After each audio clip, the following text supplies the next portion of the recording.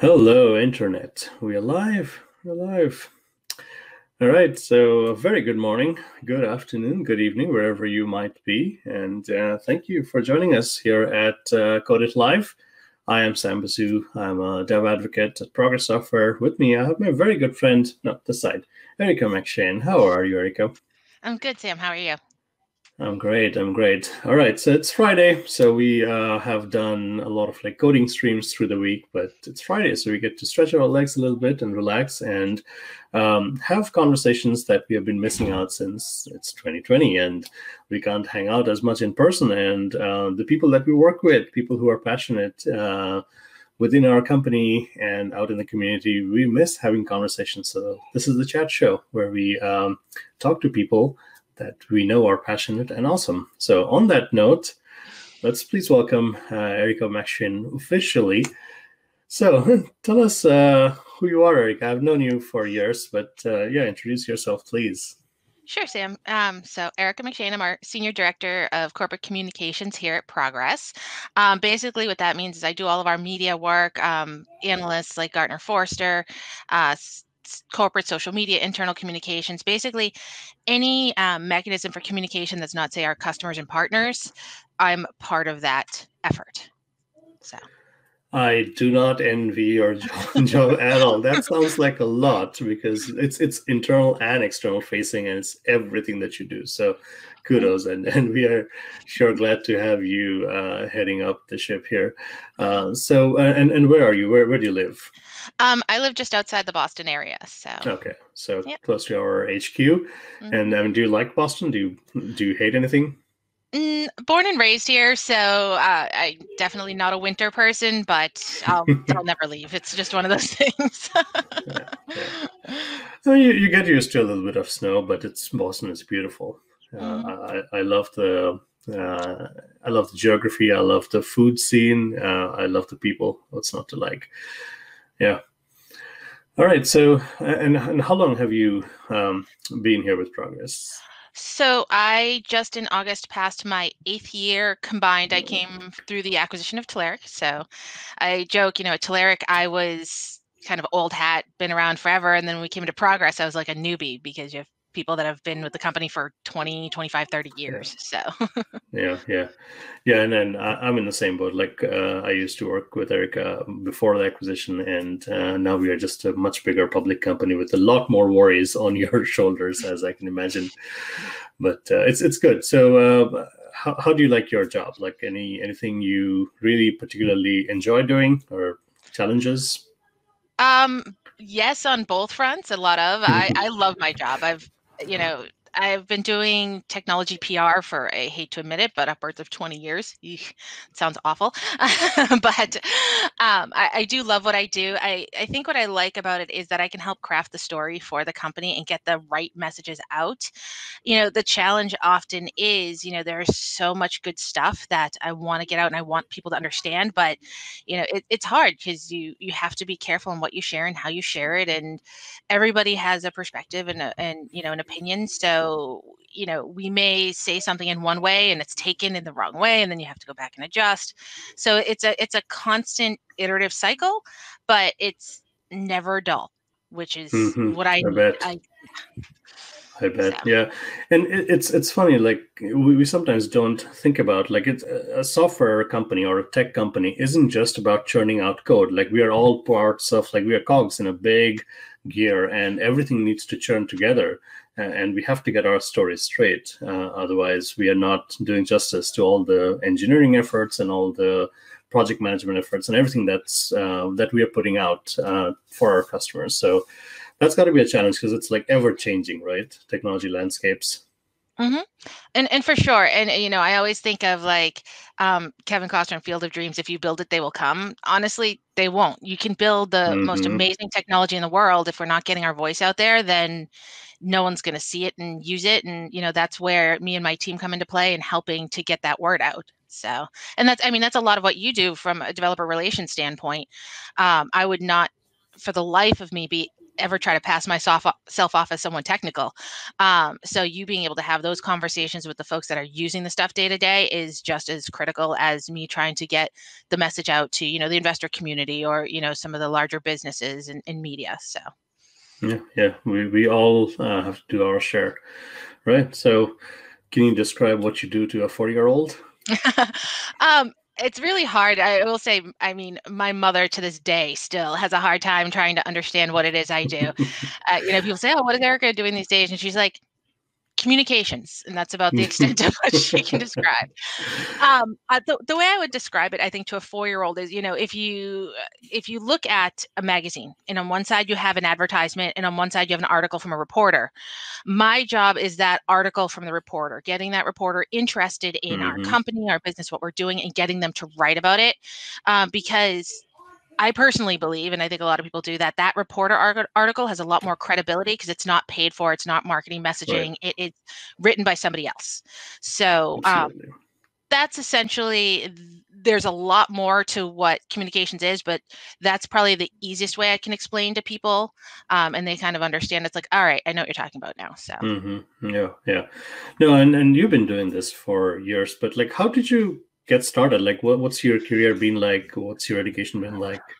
So I went to business school. I went to Bentley University in the Boston area, and my degree is in business communications. I'm one of those weird people that actually did what I went to school for. And I found PR because I actually started as a customer service rep at a food ingredient company. Not really what I wanted to do. It wasn't that exciting. And I started researching public relations agencies, and I loved the thought of it and went and started my career there. Worked at one agency for a couple of years before the .com bubble burst, then got laid off, and then ended up at another agency for a solid 10 years and got to work on a variety of technologies and businesses and companies. It was really, I loved doing it, fast paced. And then I decided, it was so fast paced as agency life is that, when I started having a family, I said, you know what, I need to slow down a bit. I found Telerik, nice, quiet, privately held small company, thought I was, slowing things down, and far from it. A year and a half later, we were acquired, and so just as busy, but a very different busy, and still learning a ton. Yeah. Now, like in the marketing and communications world, like what are some things that like really excite you in what you do every day? So I think what excites me, part of it is expect the unexpected, right? So if you told me last year that COVID was going to happen, I would have laughed in your face. I was like, there's no way business is coming to a halt. Schools are remote. No way. It's been such a learning experience, and COVID actually really thrust internal communications front and center in a lot of businesses because all of a sudden people had to care about how their employees were doing, how they're coping and everything like that. So just having that opportunity to do something that I never would have imagined doing, that definitely gets me going. And the positive response you receive when you do something that people are super excited about, even like the little wins. So, we have been really focused on corporate social responsibility, and we did a couple of campaigns around the LGBTQ plus community around Pride Month. And I had an employee reach out to me just a week or two ago because he was doing a blog post in Bulgaria. And I said, oh, did you happen to see these? He's like, oh my gosh, I've read everything you guys have put out. You have no idea how much the support means to me personally. And you just feel so good that something so small as a blog post is impacting somebody and making them happy for a minute. So that's well said. And maybe in a way, COVID is making us care about humans, something we should always be doing anyways, just caring about our mental health and of course, like physical health and like taking care of ourselves and our employees. That's so important. So internal communications are super important and kind of keeps you grounded with everything that's going on. But what about like external facing? Like let me maybe put you in a spot. Like PR can be fun, right? So like without maybe going into details, like maybe tell us any like be it from us or be it out in the industry, like any like PR disasters you have seen and how to recover from them. Yeah, there's a lot of those. There it is. Yeah, I mean, there's so many ways that these things can go right and wrong. And what's most important when engaging with the media and spokespeople and everything else is knowing your audience, frankly. And that's where I say, looking at the developer community and a lot of the folks that you work with, I would never try to play myself off at all, because you'd see right through me in a minute. I'm always the first to say, hey, I'm not a technologist, so if I'm talking completely insane, by all means, let me know, because I can talk just enough to be dangerous, but I couldn't tell you what a line of code says. And so working with reporters, you have to have that level of authenticity and engagement, and you have to have a good story to go to them with. I think one of the challenges a lot of businesses have is we eat our own dog food, right? So we've made we have this new product version coming out. We're super excited, stuff customers have been asking for, can't wait. But I kind of come in from that third party perspective and say, okay, how is this different than what our competitors are doing? Is this already out in the industry? Is it the first best only? Because reporters are getting hundreds of pitches a day from various PR people. And if we can't have that differentiation, we're not going anywhere. So it's trying to find those little nuggets that's going to get the interest of someone that doesn't know who Progress is, or doesn't know what our technology doesn't know like all of the work that we're doing with Microsoft Blazor, for example, and showing why we are the best and why they should be talking to us. So it's definitely a challenge. And one funny thing is working internationally that I think of early on in my PR days. I had to pitch a publication in Germany. I don't speak German, but I thought I was trying to do the right thing, and I tried to do like a Google Translate of my pitch into German. And the reporter came back with the nastiest email that you could ever imagine, saying, "We all know how to speak English. How dare you? Blah blah blah." And I was like, I was so apologetic. I'm like, I was just trying to, doing the right thing here, but lesson learned. But having those bumps and bruises along the way, I think, is how we become better professionals. So it's the stuff well that sticks said. in our minds. And when we're out on social media, you see some of the PR messes that people deal with. Like that's not a boat you want to be on. It's just really hard sometimes. Like when you get bad press, it's really hard to recover. Yeah, I hate when anyone says, "Oh, isn't any all press good press?" I'm like, no, it's not. I don't like negative. I don't like crisis communications. Rather just keep it even. Right, absolutely. Now let's go back to COVID for one more time. I mean, we don't have to go back. We are living through this thing, which hopefully we're turning a corner. But what are some external facing challenges that this pandemic has brought upon you and your team? Let's see. Well, I mean, first and foremost, the challenge is a lot of the reporters, that's all they're writing about. And they're leaving their traditional beats and focusing on all things COVID. It's starting to settle back a little bit now, because I think, frankly, a lot of people are sick of hearing about COVID. But early on, if you didn't have a technology to address some aspect of it, they didn't want to hear from you. Or if you weren't willing to talk about what you were doing within your own business, you weren't going to get any traction there whatsoever. I think, a lot of marketing and communications was also just challenged in general with, our customers and our partners were everyone was just trying to make it through the day, let alone think proactively, think bigger picture, longer term. It's like, so I think it stalled a few things for a period of time. Right. I think things are starting to catch back up. I think people are realizing, unfortunately, this is the new normal. We don't know how long it's going to go. It's going a lot longer than people initially thought. So we're adapting, That's what we do as a human race. We adapt. So. Yeah, exactly. And it's been a tricky slope because you want to have empathy for everything that's going on, but that's not the only thing you can keep talking about. And on the flip side, when I see tech companies trying to cash in on the things that COVID has opened up for them, that's a bit of a tricky thing to do. Yeah, and that's I feel very much the same way. I'm not a big fan of capitalizing on human tragedy, frankly.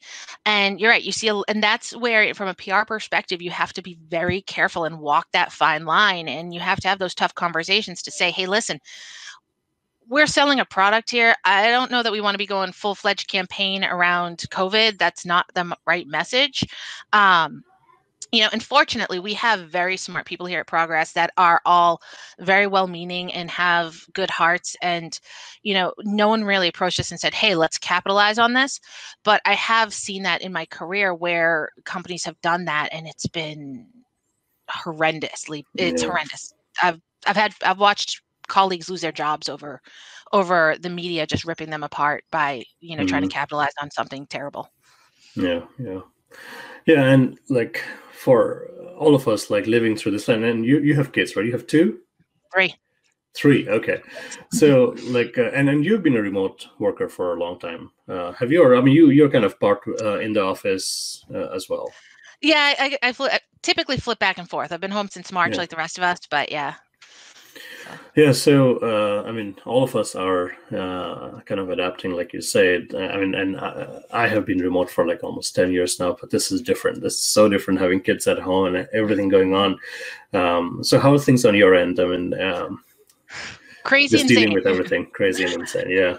And and it's hard. Like, I was talking to like so many other people, for moms who are working entirely from home. Like, we like to think like modern dads are capable enough to do everything, but like there are some things just like where nothing but a mom will do for a kid. Right? It's hard for So kudos to all that you do, and just keeping your work and life balance going amongst these crazy times. Yeah. Well, thank you. I don't know if you can hear right now. I specifically for this, I said to my kids, I have 3 that are still remote learning.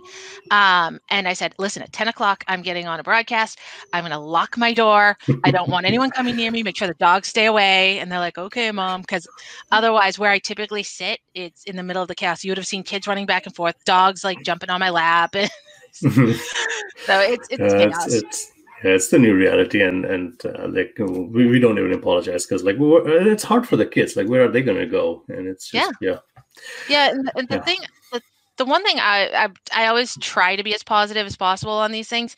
And the one thing I've said to a lot of folks is, I would have never had the opportunity to be like a stay-at-home mom. I've always been kind of the breadwinner of the family and everything, so there was no opportunity there.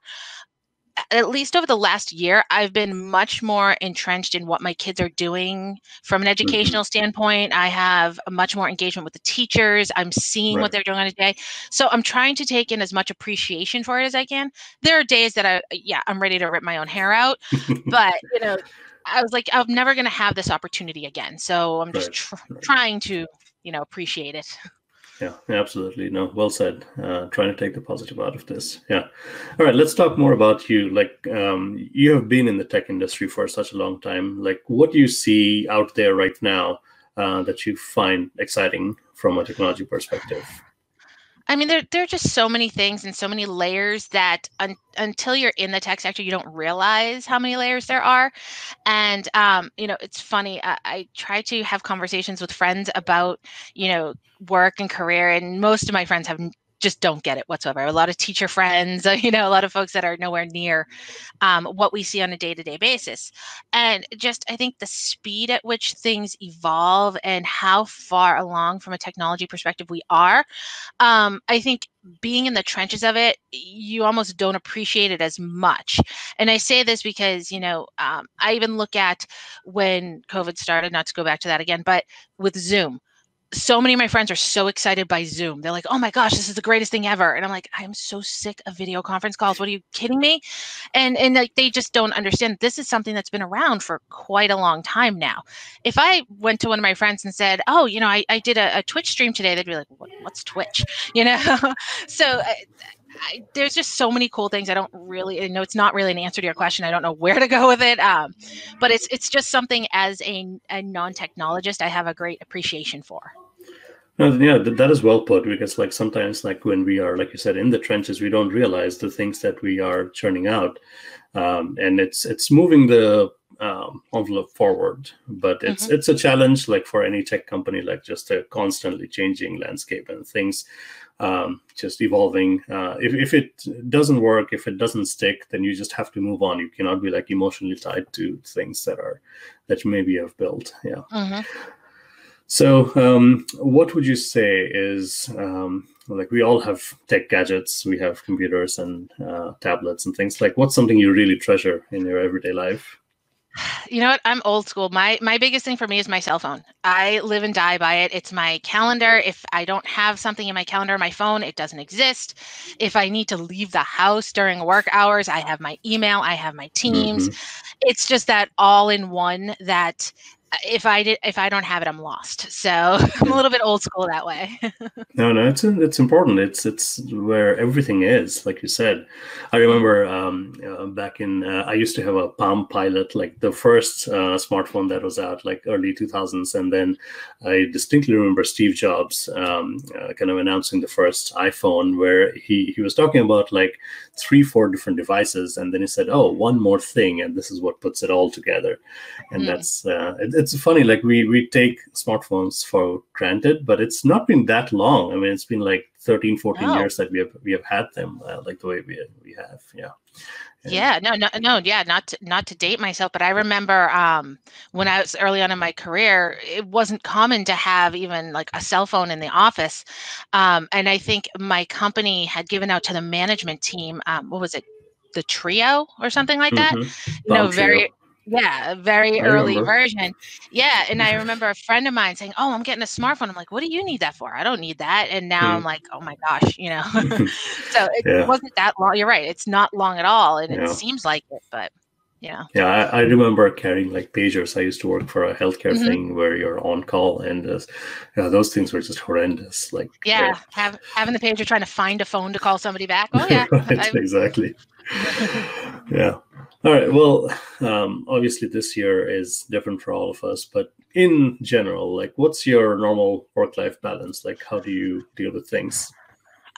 So it's interesting. You know, I'm a very career-driven person. However, my kids have grounded me like no other.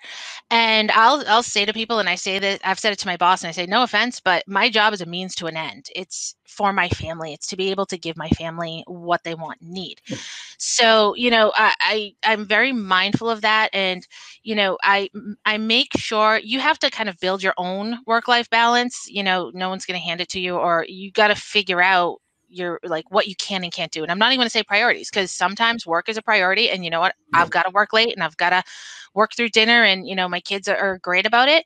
But then I also say there are times where it's like, yeah, there's work still to be done, but it's not urgent. It can be done tomorrow. I need to put it away and be able to sit down and have dinner with my kids. So it's really trying to strike that balance. Prior to COVID, my routine, which I miss tremendously, is, you know, I'd be at the office, I'd leave the office, I'd go to the gym for an hour. That would be like my kind of mental break between the work day and the home day, and kind of re-gear myself up to then go home and do the family thing, the homework and the cleaning the Mm-hmm. house and laundry and all that stuff. Now it's just so intertwined. It's kind of weird. I feel like at times I'm living Groundhog Day because it's the exact same thing every day. Um, you know, so we're adapting, and you know, would I love to be able to go back to the gym? Yeah. Am I going to? I can't. You know, I live in a two-family. My mom lives downstairs and has health conditions, so I have to be ultra careful of where I go and what I do. So at some point I'll figure it out, but you know, for now, living Yeah, the dream. yeah. Yeah, and so many of us have had to like adapt to like, where do you work out? Like, and you cannot just be sitting on a chair all through the day, and just at least we had the summer and fall months to just walk around outdoors. But Mhm. winter is going to be hard to find the time and the space to do what a gym used to do for us. Absolutely. Yeah, yeah. But under normal circumstances, like, what fun stuff do you do outside of work? So fun stuff. So I will say I'm a bit of a foodie. My best friend and I, we like to go out to like a nice dinner. So we'll treat ourselves that way.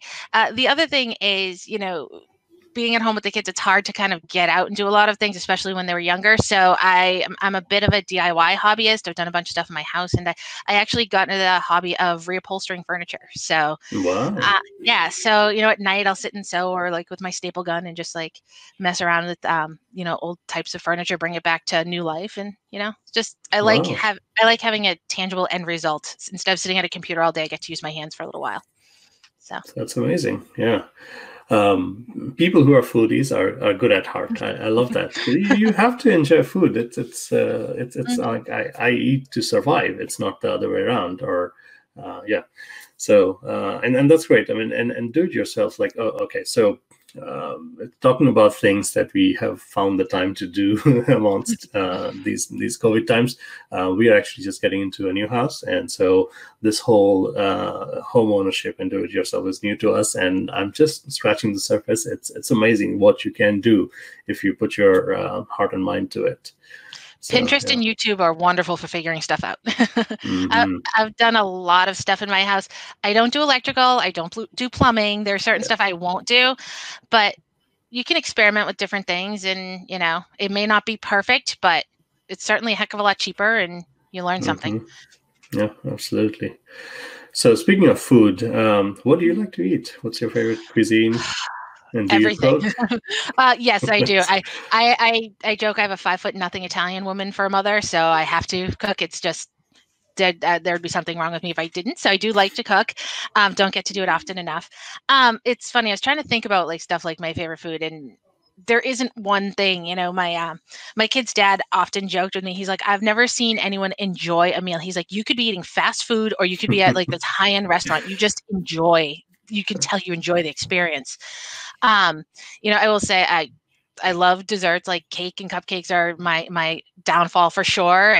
But I'm willing to try anything once. So Yeah, no, I'm in the same boat. Like you got to enjoy food. It's what keeps you going, and you have to enjoy the little things as well. And of course, when you do fine dining, we started out the pandemic like cooking a lot at home, and we are still going, but it's starting to take a toll. It's just nonstop every day. And I was looking at social media, and like everybody is experiencing the same thing. It's like nonstop dishes. Like, how can a family have so many dishes and so much trash? And it's just dishes and laundry. Oh, it's constant. Yeah. All right. So speaking of maybe fun things to look forward to, or maybe a trick question: if you had $1 million right now, what would you do? Well, first and foremost, I'd probably pay off my bills, and I would make sure that my kids were set up for college. That's first and foremost. I think but for myself, if and when I can travel, I would love to travel to Europe and spend some time doing that. And then what I would love to do someday is to get like a summer house like down the Cape or something near the beach where I could just escape for a weekend, unplug from everything and just enjoy that. So that's probably what I would do. Yeah. No, well said. And we love traveling as well. And travel, I feel like that's one thing you never waste your money on. Because it's opening up your mind. It's your perspective. You're seeing new things and different cultures. And yeah. And how old are your kids? Just so if I may ask. 13, 11, and 9. Oh, So, wow. Okay. So yes. they definitely keep you busy.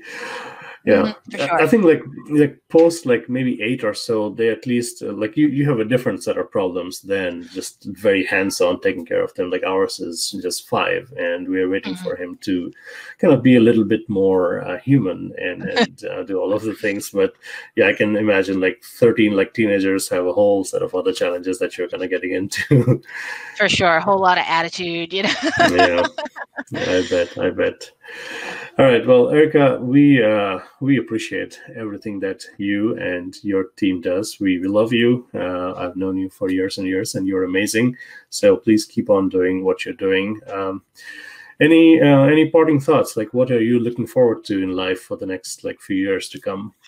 Well, thank you first of all, Sam. I've enjoyed working with you as well, and I couldn't do my job without folks like you as spokespeople, and being able to tell a good story. So thank you for that.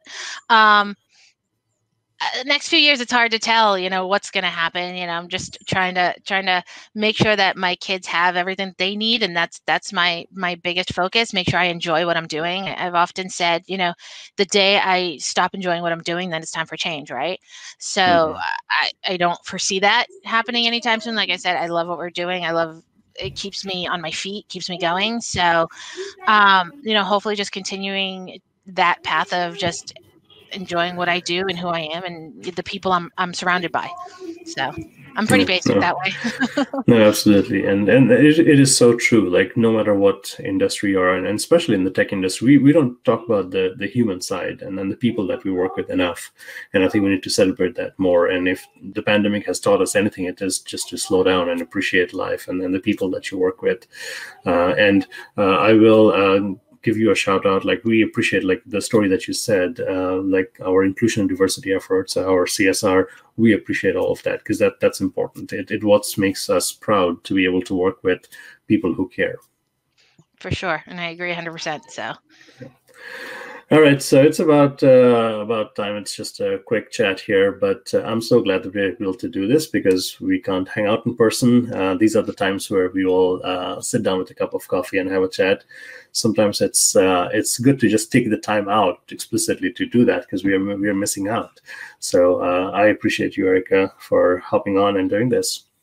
Well, thanks, Sam. Again, I really appreciate it, and I'm glad you reached out. It was much better than sitting and trying to come up with a messaging document or something along those lines this morning. So well, I'm sure you'll go back to that right away after this, but yeah, I thank you, and folks in the chat room, folks watching on Twitch, we appreciate your time as well. I think that's going to be it for the stream or the channel this week, but come back next week. We'll have our regular scheduled shows across .NET and JavaScript and all the technologies that we deal with. And yeah, we appreciate you. So until then, Erica, thank you. And we'll see you next time. Thanks. All right. Bye, everybody. Bye-bye.